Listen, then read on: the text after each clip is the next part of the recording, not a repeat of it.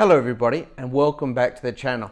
Today I am here with my early 2015 MacBook Pro 13-inch Retina model, and I've had the issue with the keyboard and trackpad not working on this MacBook Pro.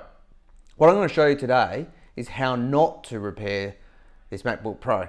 Now originally I took this MacBook Pro into the local Apple store and they told me this MacBook Pro would require a new keyboard to solve the problem at a cost of $400. But when I googled it, I saw many people commenting online that this ribbon cable is actually what is at fault when you get this keyboard and trackpad failure with this MacBook Pro 13-inch Retina model.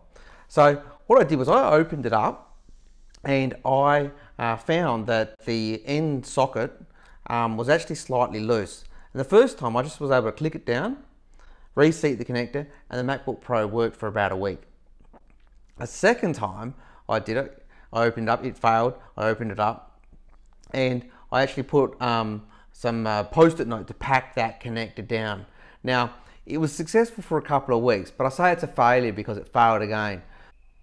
So there you go folks, that's how not to repair your early 2015 MacBook Pro 13-inch Retina that has that keyboard and trackpad issue.